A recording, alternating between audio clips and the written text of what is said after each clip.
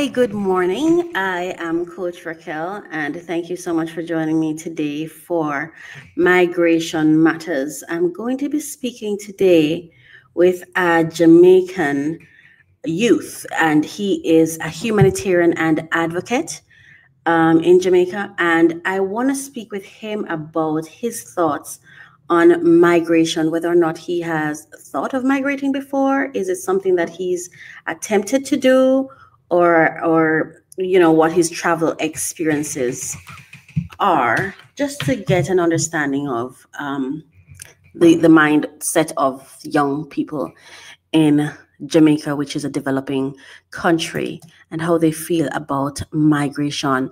But before, let me just give you a little background on the what the data says for Jamaica. And I'm reading from the International Organization of Migration, of course, IOM.int,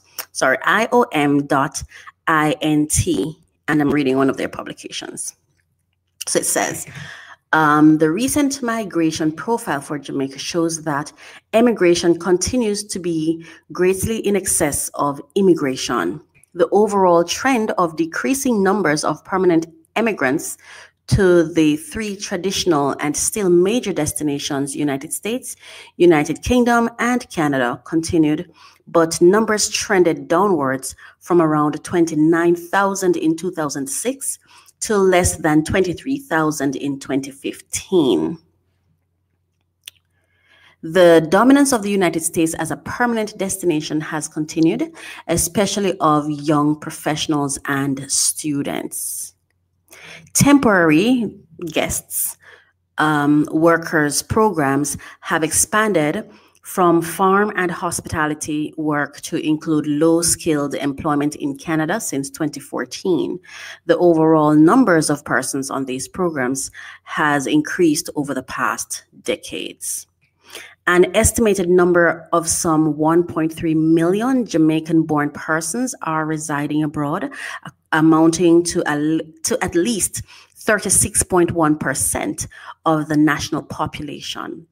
Remittance receipts from Jamaican immigrants have trended upwards over the years 2011 to 2016.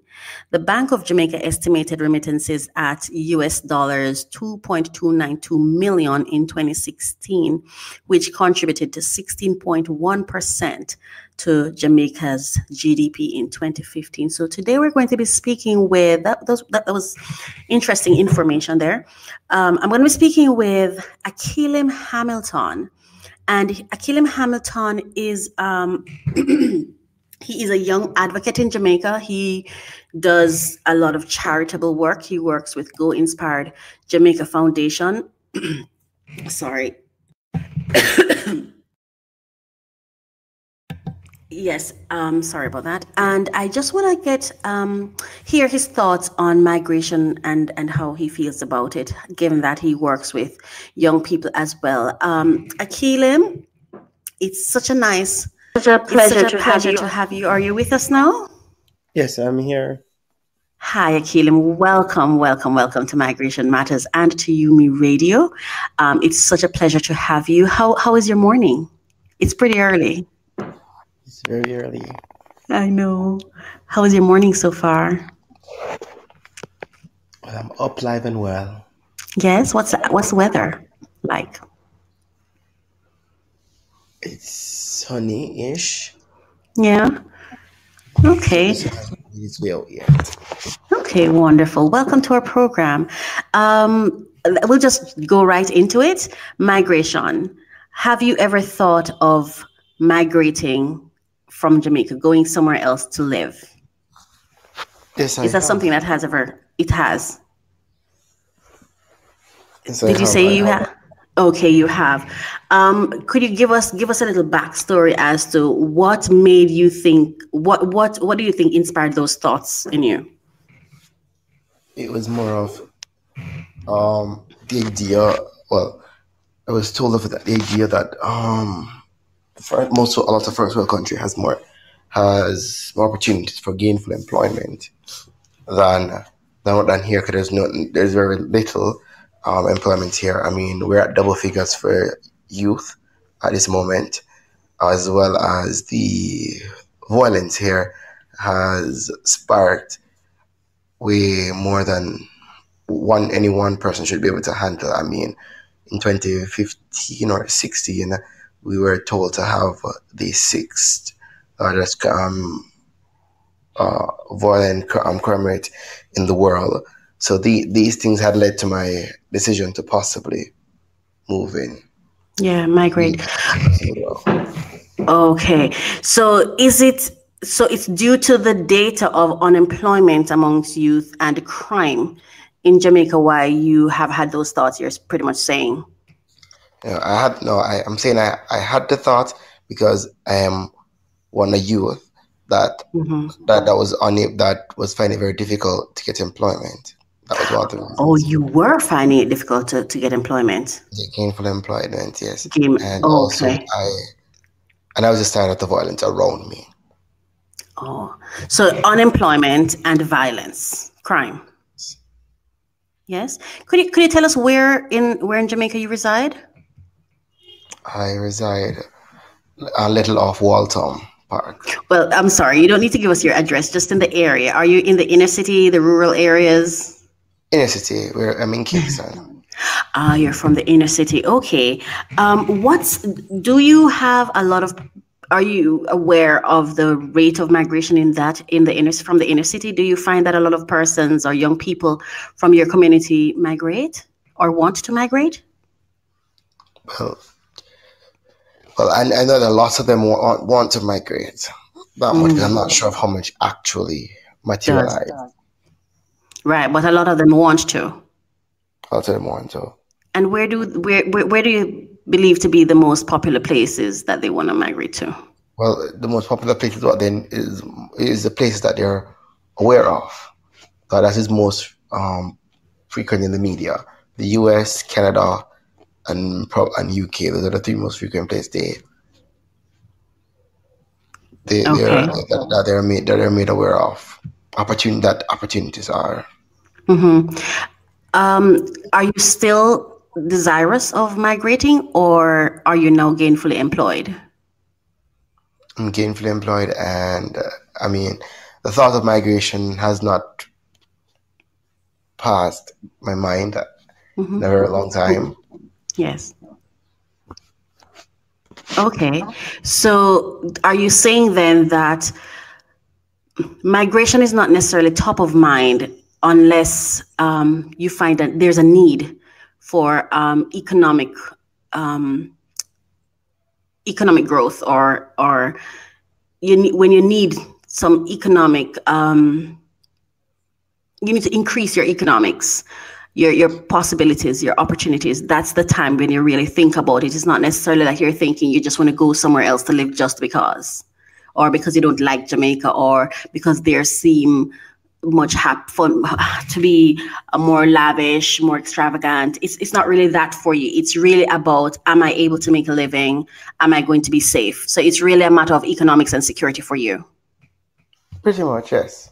Yeah. Okay. Tell us a little bit about, have you any experience of anyone who has migrated and is now living abroad? Yes, I do. I think your father lives abroad. Sorry, go ahead. I do have friends and family who have migrated and lived abroad for all their life. Okay. What are some of the stories that they share with you? Well, the first off, they now want to make it clear that going overseas is not necessarily what most of the time here, most persons here would have it in their mind to believe that, okay, once you go over there, you'll get a job and so on and so forth. That's not how it works. It's not the easiest thing, but it's something that you can become accustomed to, and there are jobs there. So there are jobs across. It's just you may have to work two, three jobs rather than in Jamaica where you work one job. Well, you work 2-3 jobs to remain stable. Because your cost of living, while it might seem reasonable, compared to their dollars, you may have to do that extra work to stay afloat. Let me see if I'm understanding you correctly. So what you're saying is, based on the stories you're hearing of the experiences of Jamaicans who have migrated, what you're hearing is it's not a bed of roses, as some would say, as we may think going into it. Yes. Right. And that when you get there, the opportunities aren't so easily accessible as one may think, is what you're saying. Yes. Okay. Do you think that has influenced your lack of desire or no? No, it didn't play a factor. Okay. Your father's living in the UK, right? That is correct. Okay. Have you ever thought of joining him there?